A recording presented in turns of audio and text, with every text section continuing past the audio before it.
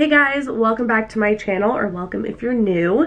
My name's Sam, and today I am going to show you how to do an eyelash lift and tint on your own lashes at home using products that you can purchase from Amazon. I do have to give a little disclaimer. Anytime you are doing anything around your eye area, especially when you're using chemicals like we're going to be doing today, you need to be so careful. Do this at your own risk. I am a licensed cosmetologist.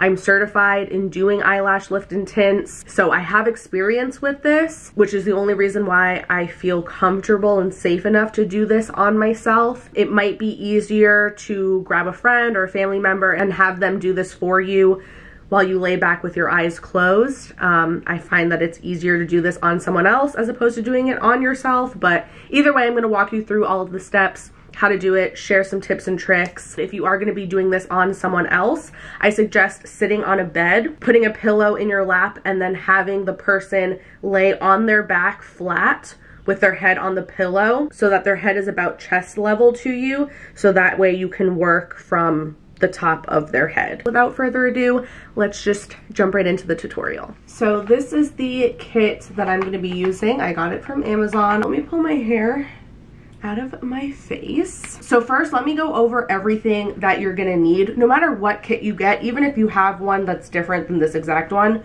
the steps and the products and tools that you're gonna be using is always gonna be the same. For the actual perm itself, there's always going to be two products.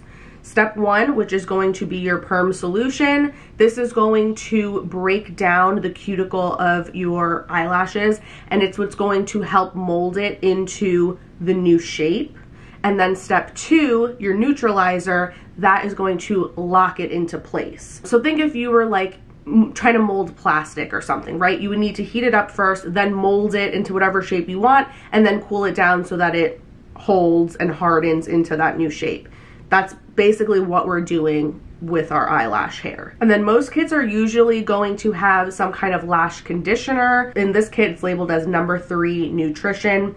All it is just like a conditioner. Honestly, I don't ever use that. This process, because it's a chemical process, it can kind of dry the hair out a little bit. So it's totally up to you. It's optional if you want to use that or not. And then you're going to also have a cleanser, typically in most kits. This is going to help clean and prep the lashes before you begin the lifting process, and then also help clean off any residue after you're done. Then you're going to need your rods. This is what you're going to be gluing your lashes to, and this is what's going to give them the new shape that we're going to be molding and perming our eyelashes into. And there's going to be multiple different sizes depending on the length of your lashes and also the type of look you're going for, which we will get into in a second. Then you're also going to have a glue. I really love the glue in this particular kit. You're going to need this to glue the rod down to your eyelid and then glue your lashes onto that rod to hold them in place while you're doing the perming process. And then you're going to need your little comb, some kind of little plastic pick looking tool like this one. This is what you're going to use to actually lift your lashes onto that rod. Some kits are going to come with these under eye patches. I honestly don't ever use these when I'm doing this process on myself because you have to have your eyes open when you're doing it on yourself. These are used if you're doing this process on someone else and they're going to have their eyes closed during the process. This is what will hold those bottom lashes down and keep them out of the way so that you're not lifting the bottom lashes up with the top lashes. But again, if you are doing this process on yourself, you don't have to worry about those. I find that they just get in the way. And then you're going to need some cotton tip applicators. You can use a Q-tip. This is what you're going to use to apply the solution onto your lashes. And then an eyelash spoolie mascara wand kind of brush to brush through the lashes at the end when we're done. So I'm starting off with a nice clean eye area. I'm going to use the cleanser though, just to really make sure my actual lashes themselves, like the hairs, are nice and clean. I'm going to make sure there's no oil, sweat, dirt, etc. You want your lashes and your lids to be nice and clean so that you get the best results possible.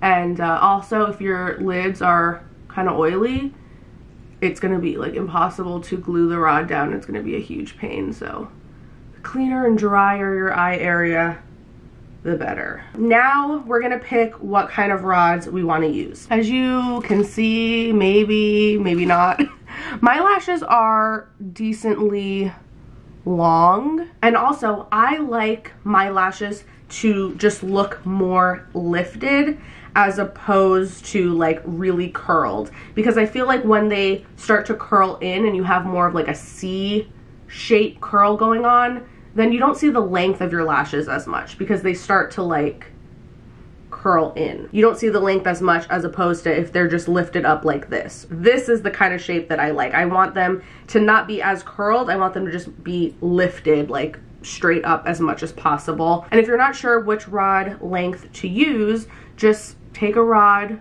place it right on your upper lash line, and then take that tool and kind of brush the lashes up.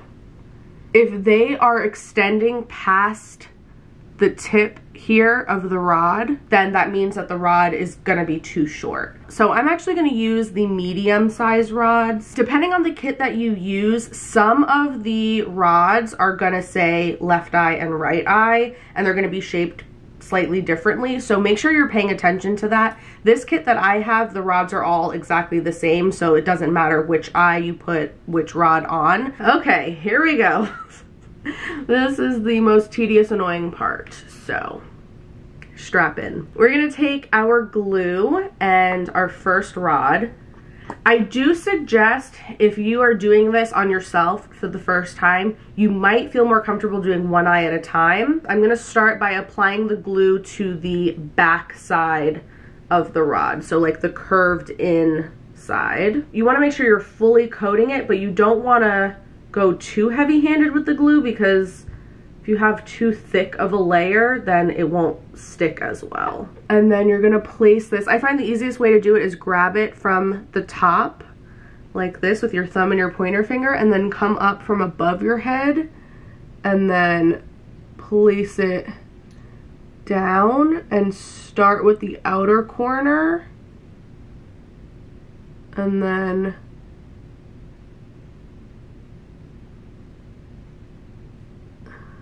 bring it down in the inner corner, and then you want to hold it there for like, I would say like 30 seconds probably, just to make sure it really sticks down. The corners can be a pain depending on the shape of your eye. They tend to want to like pop up, but think of it, it's like the same as like applying a strip lash basically. So if you're really good at applying strip lashes, this won't be too difficult for you. Once you have the rod on there, even if it's not like perfectly secure, I don't know if you can tell, mine's like definitely trying to lift up a little bit in the corners, but that's okay. Once we get these lashes glued down, it'll kind of hold everything in place. So you're gonna take your glue again and work in sections, little at a time. So I'm gonna apply the glue to the rod starting in the outer corner. If you apply the glue all over the entire rod at once, it's gonna start to dry quicker than you'll be able to work, and then it'll just be a hot mess. Give the glue a couple seconds to get tacky, and then you should be able to just lift the lashes right onto that rod. And then you want to go through and separate as best you can, because whatever shape they are in when they're on the rod, that's the shape that they are going to permanently stay in. So if they're kind of wonky and twisted up, they're gonna look like that after you're done. You really want to take your time with this and try to get them on here as straight as possible and have them be as separated as possible.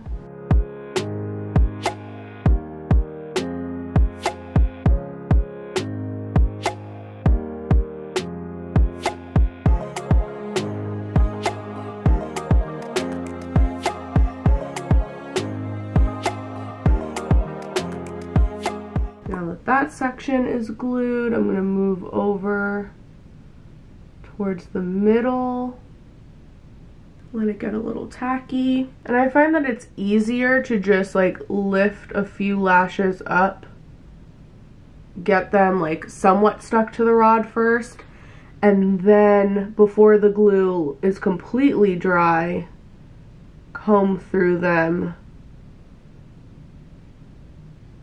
and get them all separated and straight.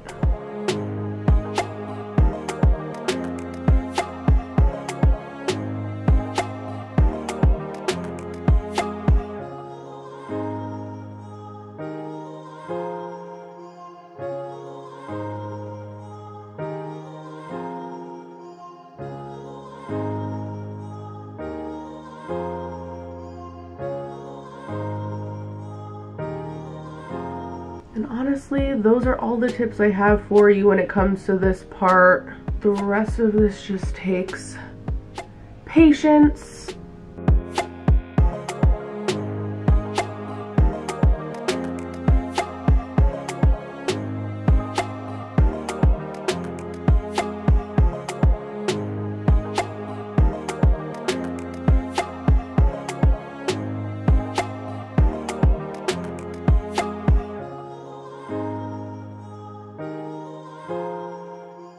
Then once you're done, you might have a few lashes, I don't know if you can tell, that are popping up, especially if they're like a little bit shorter. So I just take a little bit of glue, tap it on those lashes, and then brush them up.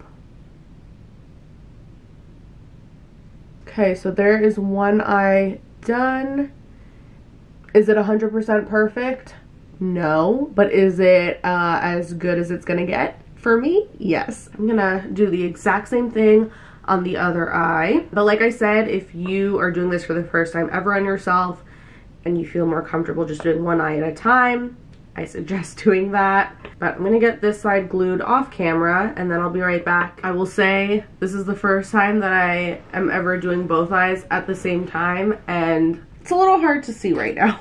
But next step, you're gonna take your cotton tip applicator or your Q-tip, whatever you're using. Step 1, perm solution. Get a good amount of product on there and very, very, very carefully, please don't get this in your eye. You're gonna apply this on the rod onto your lashes. Try to get as close to the root of your lashes, like that lash line, without, you know, obviously getting too close to your eye. I don't really put product on the tips of the lashes because they're more porous and you could, they could end up looking like a little bit damaged. Try to avoid getting this on your skin as well. Once step 1 is applied,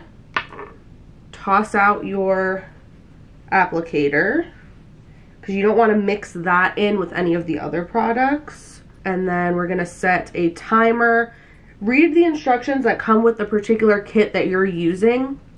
Typically it's gonna be around 10 to 12 minutes for most like non-professional kits that you want to leave this on for, but make sure that you're following the instructions that come with your kit. That's very important. If you leave this on too long, you can damage your lashes and potentially like melt them off.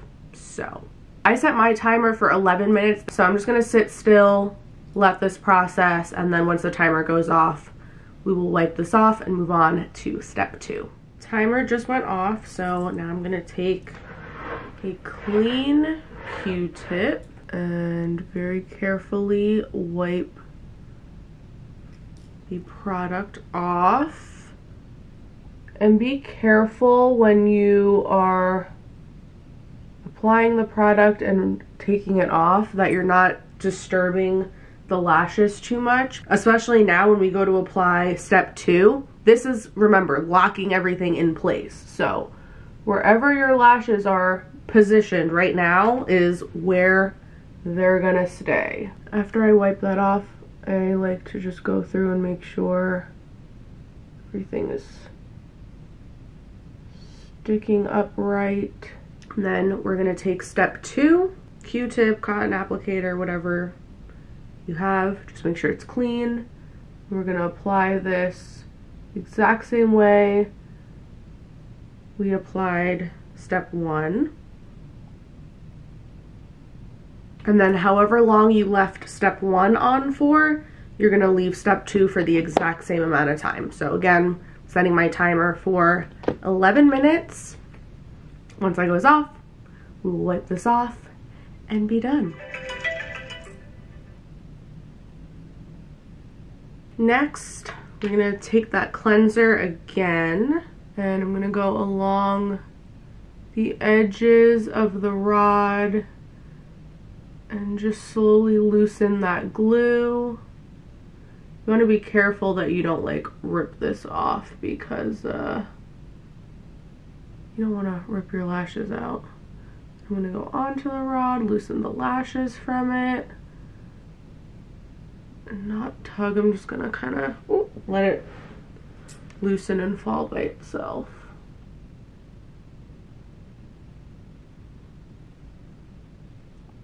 Take your mascara spoolie and brush through, remove any glue, product residue that's on them. That's how they look afterwards. So you can see they just make my eyes look a lot more open. You can actually see my lashes more.